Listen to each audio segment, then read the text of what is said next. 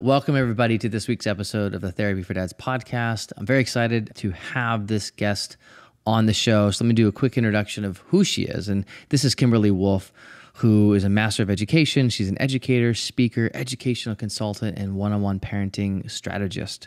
She holds an undergrad degree in gender studies from Brown University and a master's degree in human development and psychology from the Harvard Graduate School of Education. For almost 2 decades, she has worked at the intersection of entertainment, technology, and education, bringing thousands of young people the information and strategies they need to optimize their well-being, strengthen their relationships, and fuel their achievement. 15 years into her career, through conversations with friends, colleagues, and collaborators who were fathers of daughters, Kimberly realized she was in a unique position to demystify girlhood for dads, helping them communicate better with their daughters, maximize their parental impact, and inspire young women to reach their potential. Her work and perspective have been featured by outlets including NPR, Forbes, and CNBC. Talk with Her, a dad's essential guide, which is right here. If you're watching, if you're listening, you can't see it, so I'm sorry, to raising healthy, confident, and capable daughters, released by Penguin, is her first book.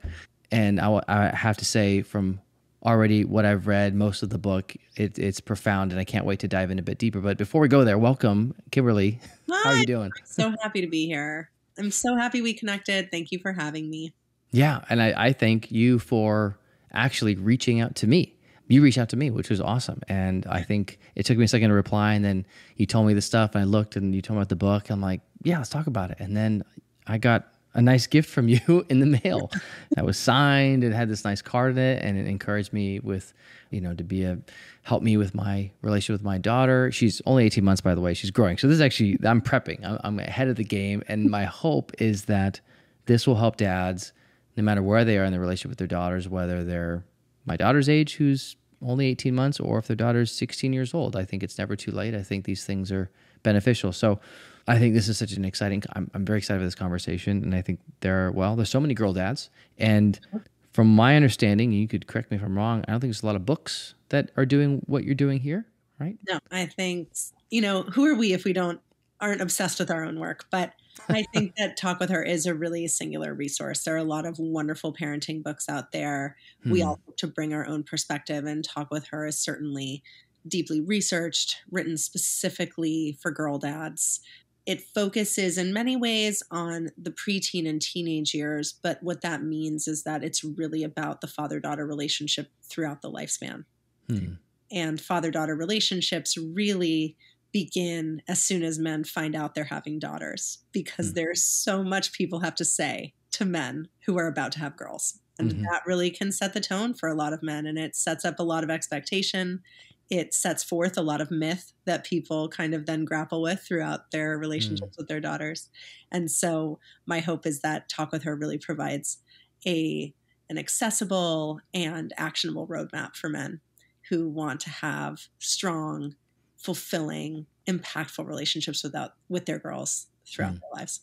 And I can say I've read what I needed to read, because the middle section, which we'll get to, is really just these amazing guide to very specific questions and phases and things that girls go through to help dads. And I've flipped through it all. And what I can say from how you laid it out, it very much so is a guide. It's an invitation. It's an encouragement. It's really about equipping dads. I mean, even the language you use, it's really like, here you go. Here's the guide. Here's things to think about. Here's ways of addressing and approaching your daughter. Here's how you can prep yourself. So it really is just like this very practical how-to guide rooted in research. I flipped through all the notations, and yeah, this is grounded in research, which is another why I wanted you on the show, because this isn't just a thought piece in our head, which I appreciate those books. And I think anecdotal research is fine. I do it all the time, but having both real life experience from your experience that is kind of coming out that you had with your father that you kind of talk a bit about in the book, but as well as the actual research and data along these topics, I think the marriage of the two is beautifully done. And I've said it before to you off camera, but I'm going to say it here. I think the way in which you talk about dads, the way in which you approach fathers is so refreshing. It's so encouraging. And really just a way to like, if a dad's reading this, they're going to feel invited in, not like shunned, not like you need to change. It's more of like, here, let's help you along. So I love that about this book. And it really, really is evident beginning, middle, and end. And so I thank you for that. And I'm excited for dads and men to get this in their hands. Thank you so much for saying that. Yes, it certainly was important to me that people felt like this book was for them. And, people ask me, how did I write this book? How did I put things together? Well, when I started to look into the research about fathers and daughters, what was interesting to me was so much of it I had just taken for granted.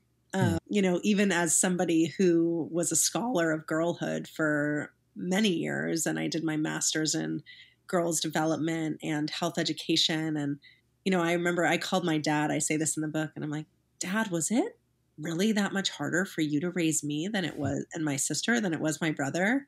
And I never saw him sweat. He was an unbelievable girl dad. He still is. And he goes, oh yeah, absolutely. Oh yeah. It was tough. It was tough. You worry about your girls. That was his perspective. And when I was looking at the research, a lot of the best practices suggested by the research were reflected in what my dad was doing when I was growing up. And so it was really easy to marry those two things and to use him as an example. And I'm really close with him. And I've had a really strong relationship with him throughout the course of my life. I still do. He's still one of my first calls. I talk about him extensively in the book to kind of, it is, one of my pediatricians, I have little kids, said to me, parenting books are just from one person's perspective. But it was cool because of course I want to write about my own dad and my own girl dad book. But a lot of where I write about him is where his actions reflected the research that I was seeing in the best practices. So that made it really easy to do. And so I do hope that people feel invited and that they can feel like that they see their reflections in this book and that they're also inspired by what is to come. Yeah.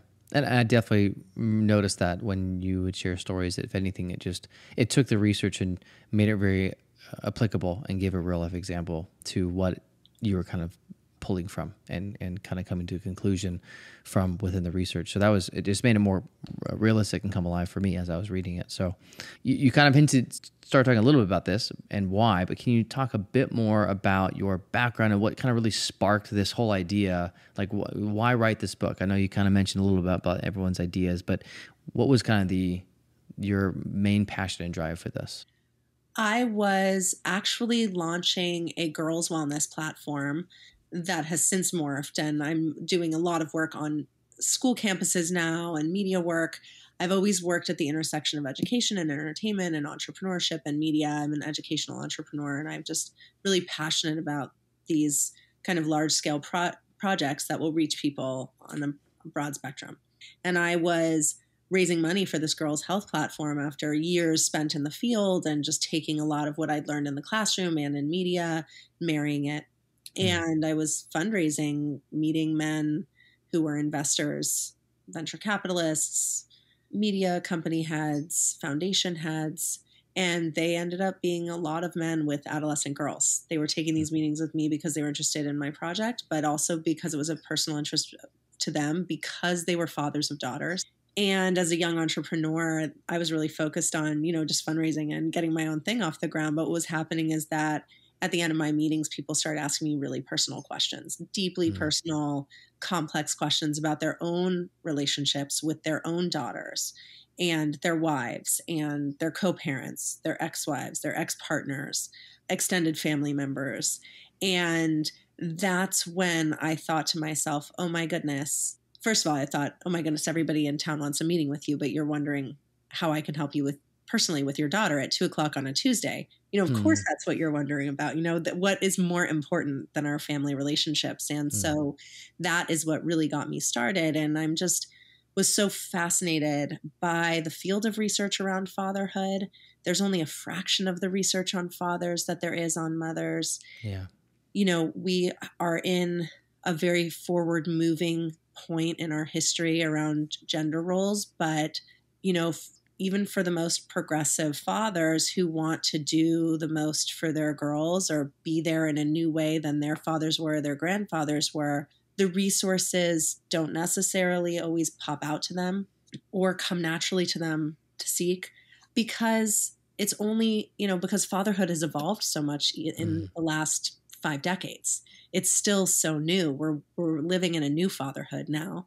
And so that's what's really fascinating to me, is saying, okay, we know what the expectations are for fathers now that are new. We know what the opportunities are, but we need a roadmap. We can't just expect people to know. As I say in my book, mothers have been part of the brain trust for millennia, but fathers finding resource and support, asking for it. Even my husband, we talk about, I'm still kind of the default that the schools call, if something's up with our kid, and he wants to know. So that's what's really inspired Talk with Her. And in terms of the style that I wrote it in, I was inspired by the business books that most inspired me, that gave me just a really clear framework. And I was inspired by the men I was talking with in these business contexts. And so Talk with Her is written like a very straightforward, actionable business framework. And just giving people the steps and the information and the strategies they need to find personalized information. Yeah. You're right. Fatherhood has shifted, even from my dad and his dad's dad, right? So all these things have shifted. And so in a lot of positive ways, we are seeing a shift in all fathers and more emotionally engaged, and kind of the shift of what masculinity can look like, and kind of maybe more expanded, healthy view. And we still have a ways to go, I would say. And that's a lot of what I'm trying to do on this platform too, is trying to help do some healing. But specifically with this role, that with this shift, we still got a ways to go. And I would agree with you that there's still not a lot of, okay, now what? Okay, yeah, it's shifting, but where are the resources? And I think that is definitely a theme in general that I see with modern day fatherhood. There's not a lot of resources, but I think there's a lot of expectation for men to just get it and to do whatever this new role is, but there's no like how to. And I think this really begins to fill that gap. And so with these role shift that you're noticing, can you tell us a bit more about the research, what you're seeing and the findings, and what kind of stood out to you most? I think that anecdotally and also from the research. So, the research says that if you are an authoritative parent, if you are warm and loving and firm and present in your daughter's life, in your child's life, no matter what parent you are, you can make a lasting impact. And fathers have an impact on everything from body image, overall confidence, mental health, eating habits, fitness habits, social interaction, communication, relational health, long-term career achievement. And so not much. Not really anything else. Nothing. And so often we're still putting men in these boxes of breadwinner. And a lot of men feel like they're in that box. And frankly, if men are the breadwinner and that's the only thing they're doing, which is providing food and shelter, the basics, that's still humongous, Sure. And so that's not to be diminished. But there's also this pressure because men are reporting that fatherhood is essential to their, at similar rates to women, that fatherhood is essential to their identity as motherhood is to women. Well, we're talking binaries here, but that's how the research is set up. Yeah.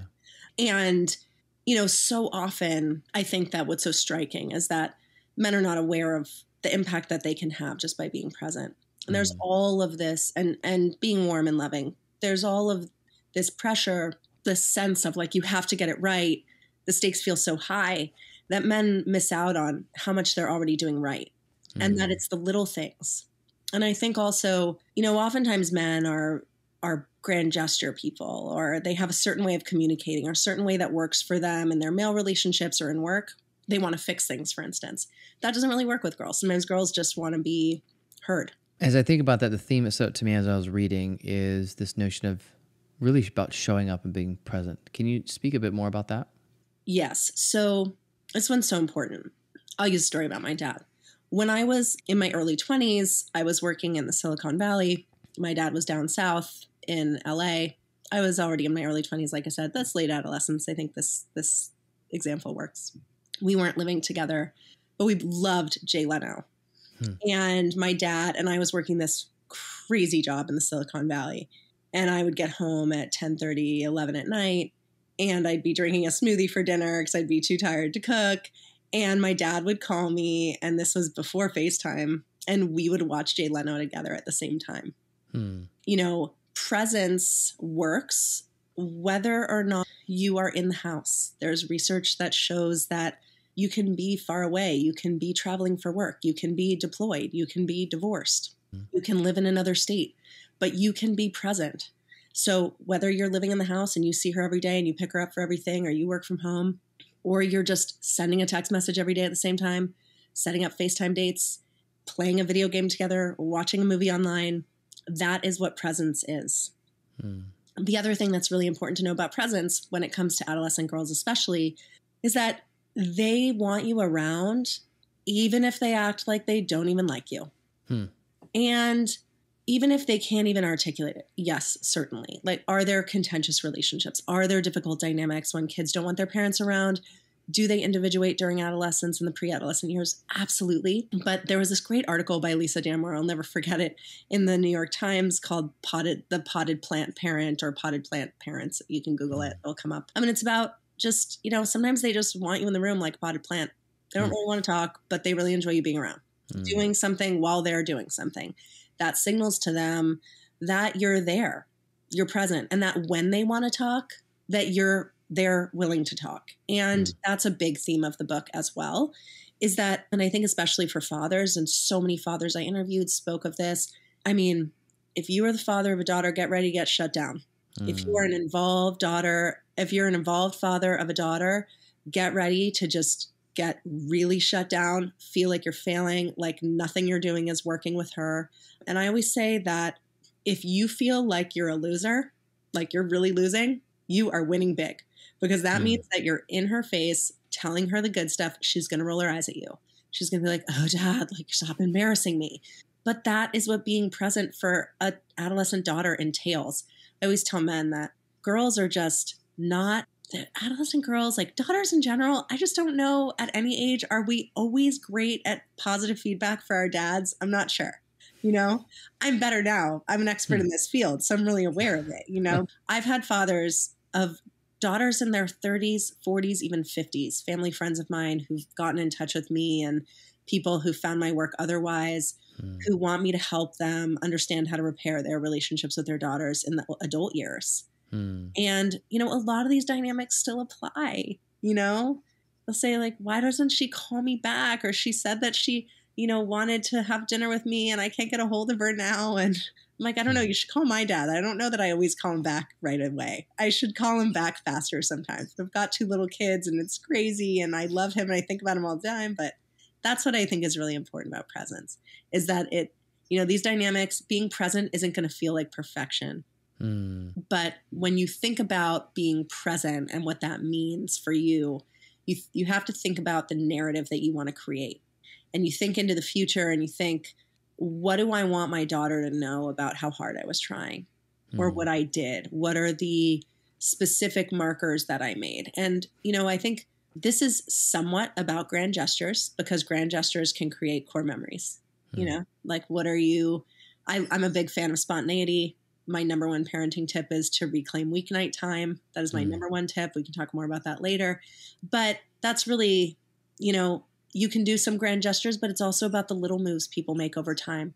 Take the pressure off and just be there however you can, whether it's in person or digitally, by email, if you can't communicate by phone because of your job. I mean, people have remote jobs. I've talked to people like this. I know people who've been in prison and they want to know how to communicate better with their girls. So there's a lot of different ways to be present. Can you speak briefly to kind of the possible outcomes or percentage outcomes when daughters don't have present fathers? Yeah, I think, it is about present fathers. I think there's a lot of pressure on these research findings, which is, they're going to seek attention from other men. And that's the big scary, right, for men. But, really, it's all parents. If we're not present for our kids, if we're not helping them stay grounded, if we're not being there for them, if we're not their first call, then who is going to be? And our kids today, we know, there's an unprecedented mental health crisis happening. Yeah. Social media is, in the articulate words of Lady Gaga, with regard to young people, especially, the toilet of the internet. Yeah. It's really difficult for us as professionals. We can use it and navigate it. It's even difficult for us sometimes as professionals who I teach media literacy. I know you are, you are active in social media and you're a therapist. We know the pitfalls. Kids are falling into this. So what they need, what I would say is, yes, there is truth to what everybody has heard about how if girls don't have present fathers, then they may seek, attention from other men. They may struggle in their romantic relationships later. It's not as relevant for everybody. It's like, be a good man so your daughter will marry a good man. That binary is not quite as relevant for a lot of people now. But yeah, mental health can suffer. There can be long-term trauma from that. There can be senses of abandonment, and all of those things can affect attachment. They can affect overall health and well-being, mental, physical, spiritual, social. And so fathers, I think the focus is really on just how much power they can have if they're just even a little bit consistent in their relationship over time. I think one thing that makes men feel additionally fearful is this sense that men have to be perfect. There's a lot of talk about how women have to be perfect and women have to do it all and moms have to do it all, grounded entirely in truth. And there's also this narrative that girls feel a lot of pressure to be perfect and that pressure can be very debilitating for girls. That's widely talked about in our culture. But men also have tremendous pressure on them to be perfect, to not have flaws, to not show their shortcomings, to not be vulnerable, to not show their cracks.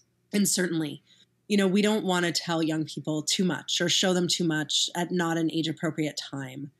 But men don't have to be perfect to be present, and they don't have to be perfect to be impactful. And like I said, I've talked to people who have been in jail. I've talked to people who have been on drugs. I've talked to people who were absent from their girls' lives. I've talked to daughters who had all of those types of fathers. And, I've seen even some of the toughest dynamics been able to be healed. And there are strategies for repairing relationships. There are strategies for apologizing. There are strategies for talking to girls about, and young people in general, for all parents of all kids of all genders, about what someone's past might have looked like, and that it's okay that, people, do come out of really tough circumstances and are able to be there for their kids.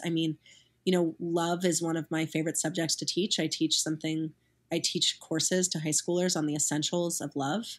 And a lot of parents feel like they don't know at all what to tell their kids, especially if they've had a rough road themselves, but there's so much wisdom in that.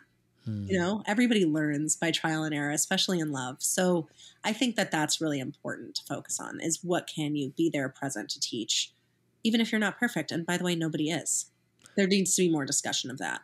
Yeah, that's definitely something I picked up as I was reading, this idea of letting go of perfection and the importance of revealing the flaws and imperfection through failure that we learn and that we show up. And again, age appropriate, obviously, of course, and sharing appropriate things at certain ages. But still, this notion of it's not about perfection, but it's sharing how you've learned from those mistakes through failure. And I think it speaks to a lot of men. Men can get stuck in that thing of I need to be perfect and not show. It goes into some of the way we've been socialized. Don't show these things. It's weakness. All this, all that stuff that we know. But actually, how valuable it is for your daughters to hear that. And to hear this real person, this real man, this real guy, which I think invites her, I would say, to be able to share her cracks too, right? Her things she's navigating through, and I think you kind of share that as well in the book of allowing this to come in, and I'm wondering, as we're thinking about some of the main, you cover a lot of topics in here, like it really is like this roadmap, but what do you think are the most important conversations that fathers really need to have with their daughters? It's so hard. I think there are so many things that seem just specific to girlhood. Body image, love, sexuality, mental health. Well, mental health is an issue for all genders, but it is specifically, highlighted for girls often in our culture. And I think that the main tip is, if there's anything that your daughter would benefit by talking about, then a father should be partaking in part of that conversation. And yes, perhaps she would be more comfortable talking with someone with female anatomy about her period. And that other, a female caregiver or a female parent or an aunt or whoever, they might have some specific insight in there, right? But even just signaling, and this is, kind of, a standard suggestion is like being like, do you need any feminine products, or can I get you anything, or do you need anything, or, not period shaming. Yeah, I like that. That was one of the key tips is no period shaming. That was what, Yes. like, I guess it needs to be said, apparently. It does. Yeah. Because I think that it's a really easy one. I think it's, dad jokes are a thing. And I think a lot of times when things get difficult, people resort to humor. And when things get difficult, people will be like, resort to old tropes, which is, are you on your period? Or, why are you talking to me like that? So your question was, what are the main conversations to have? Men should not shy away from any conversation that would benefit their daughter. And when it comes to kind of sticking the landing on those conversations, the key is in having some prep. That's what I compile in these chapters in my book. There's 19 topics, everything from body positivity to mental health, substance use, friends, bullying, peer pressure, drama, social media, academic achievement, sex, love, breakups, college, career, financial literacy. Yeah. It's all the stuff that like teens are facing and that girls are facing. And that's what I'm saying. It's like literally a roadmap of all the main things that I hear actually in my office all the time with it's the foundational girls. It's the foundational information that every girl needs to navigate her world.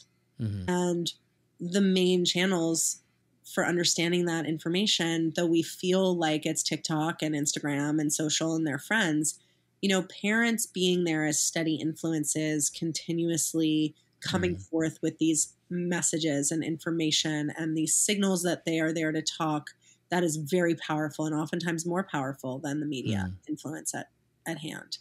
And so in terms of the really big things, that the biggest issues facing girls, it's a hard question to answer because it's individual, right?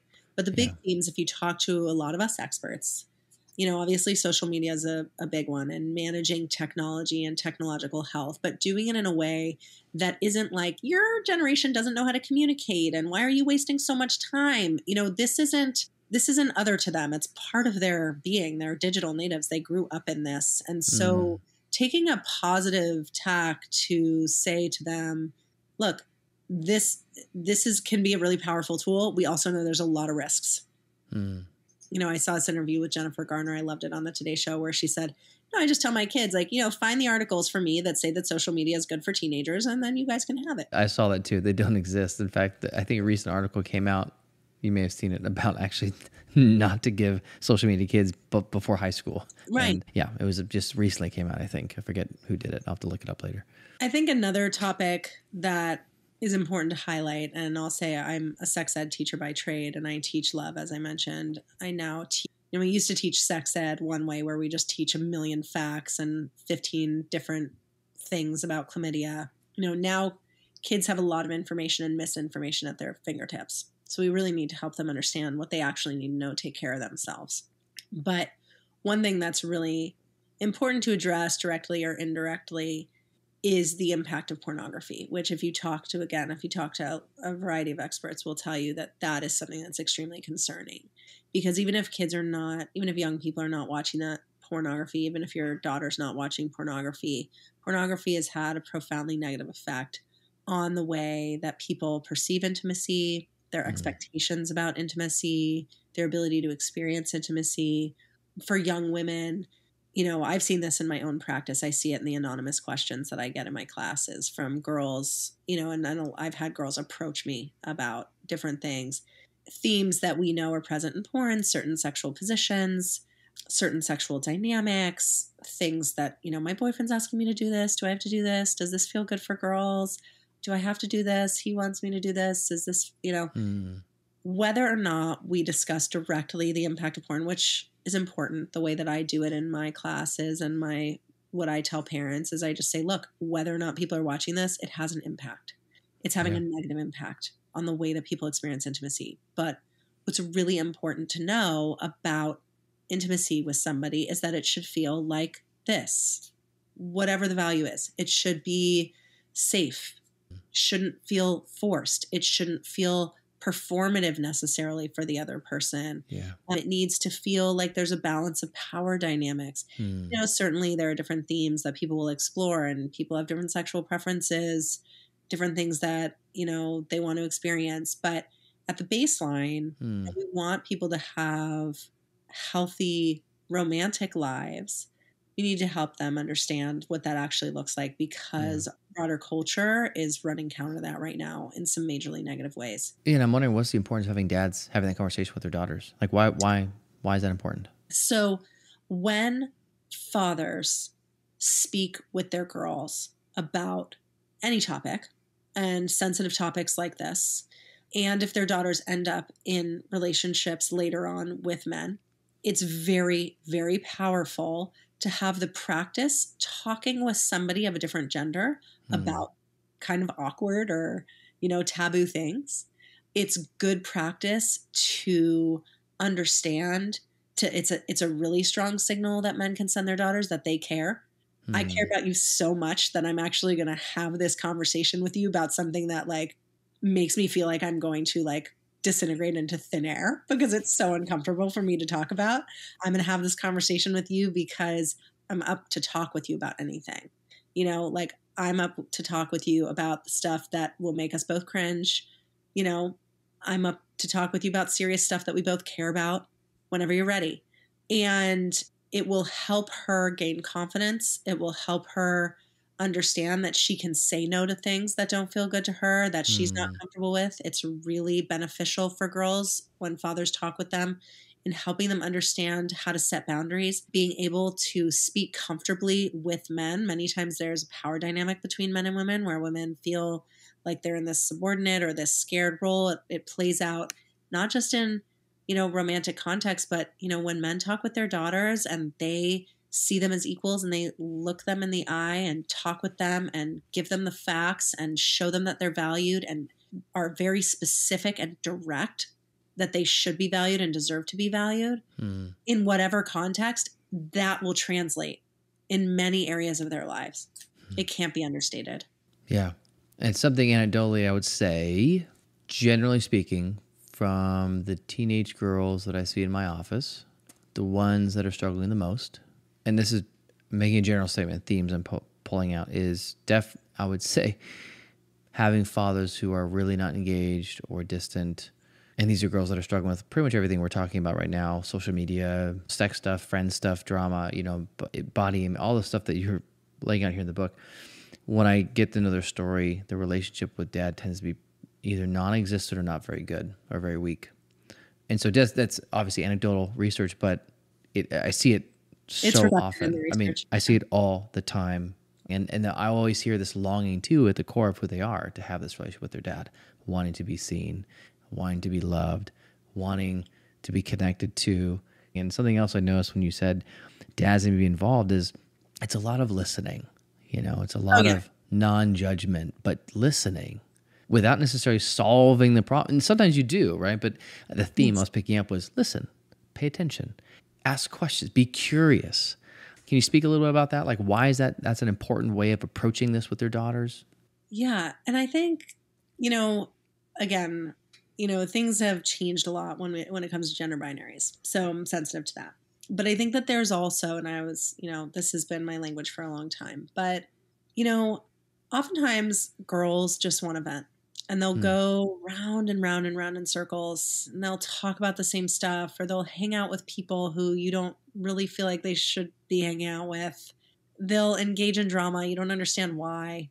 They'll have emotional highs and lows that feel really unfamiliar to you or trivial.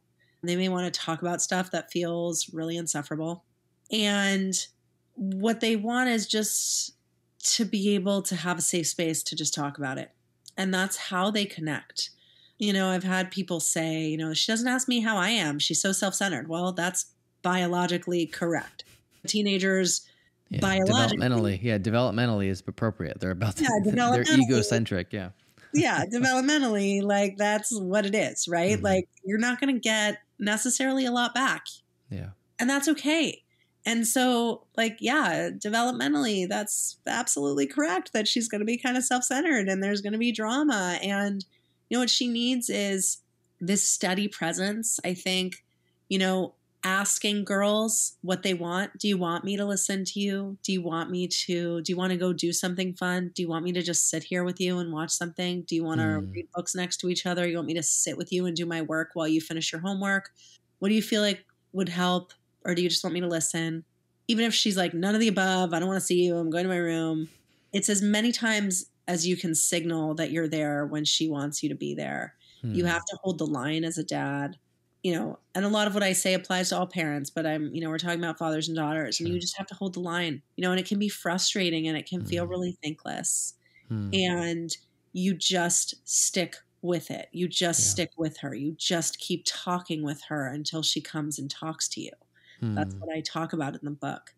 So what would you say to dads? Well, she says she doesn't want to talk, and she keeps, at what point do I respect that boundary? Do I keep pushing? I guess that's a question I think would be asked, right? Yeah, and I get that question all the time. Yeah. Girls are not going to want to talk sometimes. And sometimes they're not going to want to talk to their dads. Sometimes they're not going to want to talk to their parents. Sometimes for years at a time. And sometimes this is developmental. And sometimes it's about her. And sometimes it's because somebody's messed up. A parent has done something to interfere with trust and interfere with relationship, and it's worth self-reflecting and getting some help and talking with some other parents and some experts to see what might have happened there. No matter what your daughter is going through, no matter whether or not she's responsive, it's always my suggestion that, again, you think into the future and you think about the narrative you want to create, that, there's always a chance for reconnection. There's always a chance for connection. Keep sending that text every week. Send those letters. Send the cards on their birthdays. Do what you can to be present. If you need to apologize for something, if you need to try and make it right, we can't make people forgive. We can't make daughters connect, but we can certainly signal that we are there doing the best that we can. And when it comes to your daughter really not talking and really not opening up, it's really important that parents circle the wagons, give some other people power of attorney. Is it the counselor at school? Is it an aunt? Who will they speak with? They need to talk to somebody. And we can't just let them kind of like waste away and spend all their time down the rabbit hole on their phones. They may not always want to talk to parents for a variety of different reasons, as I mentioned. And sometimes, there's a few reasons, they're not sure if they're normal, if something's happening with them, if they're depressed, or if they have something going on with their body, or something happened to them in a relationship, or they're being bullied, or they were sexually assaulted. All of those things make people feel like they're the only one. They also don't want to disappoint their parents if they reveal some imperfection, especially if there's any kind of discord in the relationship. And thirdly, they don't want to get in trouble. So, there's a lot of reasons girls may not want to talk. There's a lot of reasons they may not want to talk for a little while. There's other reasons they might not want to talk for years, or it's really hard to connect over time. But if it's really, really hard to connect over time, then it's really important to pull in that support team. And it's difficult. It's really heartbreaking for people. It's one of those really difficult life circumstances, but there are ways to navigate it to make sure that one's daughter is safe and that, the father and the other parents are being cared for as well. And I talk about that at the end of the book. Yeah, it's a great section just about that. Actually, at the end of the book, it's really good. Could you give a little bit of like a couple of the roadmap of where to start with that? Just to give a little preview of what's in the book about, okay, how do I start to reconnect or have a conversation with my daughter? Don't go over the whole thing because I want people to read it, but yeah, it's like step 1 and 2. So again, Talk with Her is your guide to girls' world. Welcome to Girl World for people who did not grow up girls themselves. It is a specific place. So it starts out, the introduction. I always tell people, some people are like, I haven't read the whole book yet. I'm like, well, the book isn't necessarily designed so that people have to read it from cover to cover. It's designed, you read the intro chapters and you see where you want to go. So the intro chapters are about the adolescent experience. What are girls specifically facing? What are some of the major things to look out for? What are the roles of fathers? How has fatherhood changed? 30 strategies that are pulled from not just psychology and not just family therapy, but also, high-level leadership and negotiation frameworks, because, those are some of the most powerful communication tools there are. In the center of the book is our 19 briefs on the key topics that we discussed before: mental health, media literacy, bullying, social media, drama, sex, love, career, financial literacy. And in those briefs, which were inspired by my time working for executives and prepping them for their meetings early on in my career, they're very laid out with, what should your goal be? Here's some traps to avoid. Here is the main research that you need to know. Because I think that part of what makes topics so difficult to address with young people is that the stakes feel really high, but the topics are really diffuse, and the research and the information is overwhelming. So these briefs tell people where to start on any of these topics. Here's what you need to know. Here's your baseline of information. So you can walk into this, is designed like a business book, like I said, like walk into this meeting, walk into this conversation with your daughter and be ready. And obviously, one book cannot speak to the variety and the expansiveness of the human experience. And so what this book is about here's where you start. Yeah. And if you need to get further, here's where you go. It highlights the leading organizations that handle each issue with adolescents. We talk about the Child Mind Institute, the Trevor Project, which is one of the leading organizations preventing LGBTQ plus youth suicide. It is, we also highlight some of the major authors and other experts in the field, key researchers to keep track of, so that parents know where to start from this book and also know where to go from this book. The ending chapters talk about how to build your support team.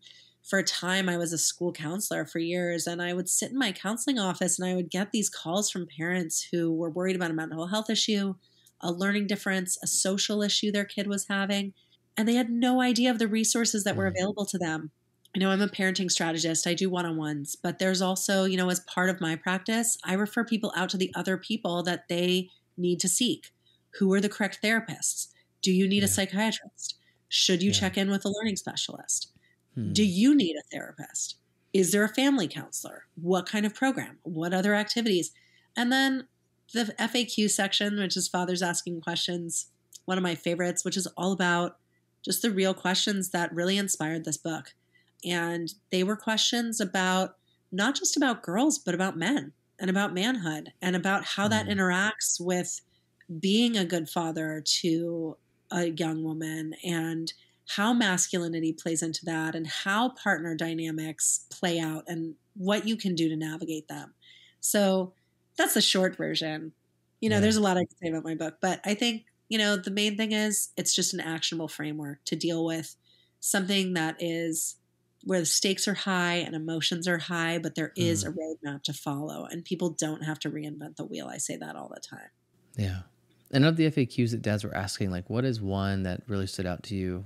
The ones that really inspired you. That's like, yeah, this question I really want to make sure I'm helping men and fathers better address. Like, what was the one that kind of like bubbles to the surface for you? I think there are so many, but I think one of the umbrella questions, really, one of the one that carried a lot of themes under it was, how do I talk to my wife? What do I do when I feel like I'm working so hard all day long in my job, and every minute I'm doing it for her and our kids, and I come through the door and she makes me feel like I'm just not doing enough, and I don't know what I'm doing, and I'm trying, but I feel like I keep falling short in her eyes. And I think that just went to those questions are moving for me, because that is certainly not how partners want their partner to feel when they walk in the door. And I think that it is a lot about this myth and a lot about the expectation men feel, and this sense that they don't know that it's normal to feel like you're kind of failing with your daughters, and that's like normal, and you're probably doing a lot. And they want to do, men want to do more, but it's just sort of this kind of massive expectations for every parent. And, there's a lot of resources helping mom deal with the expectations of parenthood and the imperfection of parenthood and the pressure and the difficulty and the challenge. But I think we need more of that for men. And the other questions I got, the first one that I ever got was from an investor. And I really just wanted him to write me a check. I've told him this. He was he's become a very close personal friend. I was like, I just really wanted you to invest in my company. And he said, I just have one more question. And I thought this was like my chance to like land the investment. And he's like, I just got divorced. Can I start dating again? Or is that going to hurt my daughter? And I just think that, you know, I want to create opportunities for men to have those conversations more often and find those answers, because those are real questions. Yeah. And again, like, relationships are the most important thing we have in life. And so helping men navigate that is something that I feel very passionate about. And we had talked about this a little bit, but, you know, when it comes to this book about father-daughter relationships, you know, everybody can agree that that's a really difficult dynamic, or it can be, you know. It's one, even if it's not laden with difficulty, it's one that's like, you know, high pressure. You really want to do well in that relationship. You know, that's really important. Men love their daughters. Girls need their dads. But the truth is that this book isn't just about fathers and daughters. This book, you know, is about helping men unlock the power and potential of their relationships across contexts. Because the truth is that if you can master these dynamics with your children, you can master these dynamics with other people in your life. It's all the same skill set. I tell kids this all the time when I'm teaching them about romantic relationships. You know, this isn't just about you and romance. A lot of kids are just not even interested in that. You know, this is about how do we care about people? How do we show that we care? How do we take care of ourselves? How do we communicate with other people? How do we build connection over time? And I think we talked about this before, and I thought that was such as I was reading this, the themes I was noticing as a therapist, as a, you know, I do couples therapy, I do individual therapy. So I see these things and working with men and trying to help them navigate kind of the stuff they're going through within our current day and age of healing some of the, you know, and looking at more positive masculinities and how do we adapt really to this environment that we're in.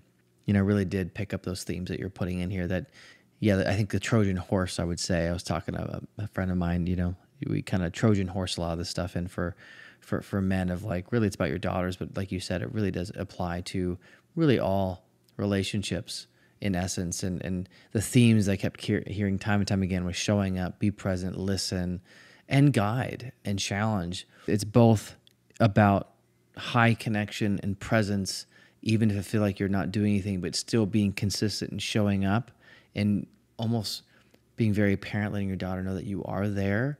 And I love the pot. I need to read the article, but yeah, it's like being that pot. And sometimes that is showing up. It's like, that's consistency. And one day she might, you know, say something, right? And then you're there. It's like, but you got to have those pot moments, I guess, that might come out wrong, but you know what I mean? The pot moments. You have to have those potted plant moments. Thank you. The potted plant moments, not pot moments. That's not correct. The potted plant moments with your daughter.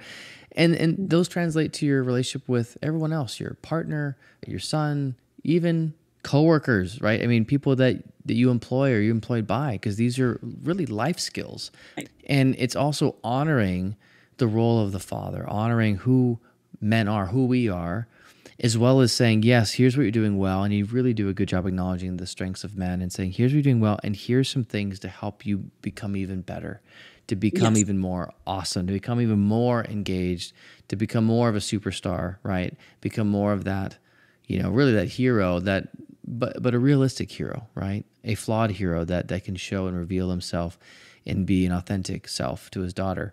So, by the way, those that don't know, we're going to have a special coming up. So a little preview, and we'll close out. But in a few weeks from release of this episode, we're going to be having a live Q&A, and everything will be posted on the socials once this comes out. So if you're listening this far, know that there's also a social post on my Instagram and everywhere else to have a live Q&A with both of us to ask some of the harder questions and some other fun surprises. So in the meantime, where can we find you? Where can we find your work if people want to reach out and get to know you more and what you do and get the book? Where is all that? Okay, so you can find me on Instagram, Kimberly Wolf Author. That's where the bulk of my videos are. You can also find me on TikTok, and KimberlyWolf.com is my website. You can contact me right through there. I usually answer all of my own emails. So if you have any questions about my work, if you're interested in one-on-one parenting strategy, I do those sessions. People ask me all the time, do you do one-on-ones? Yes, I do. So get in touch with me, but come see me on social. I talk a lot. I answer questions on my social a lot. And that is one of my favorite parts of my work. So I hope to see you there. Yeah. thank you. Thank you so much. And thank you for this amazing piece of work. And I can't wait for more men to get this and have conversations and to have this guide as really a foundational piece to start from and to answer so many helpful questions. And yeah, I just can't wait for this to hopefully just create a revolution. So thank you. Have an awesome rest of your day, and we'll definitely talk soon. All right. I'll see you soon.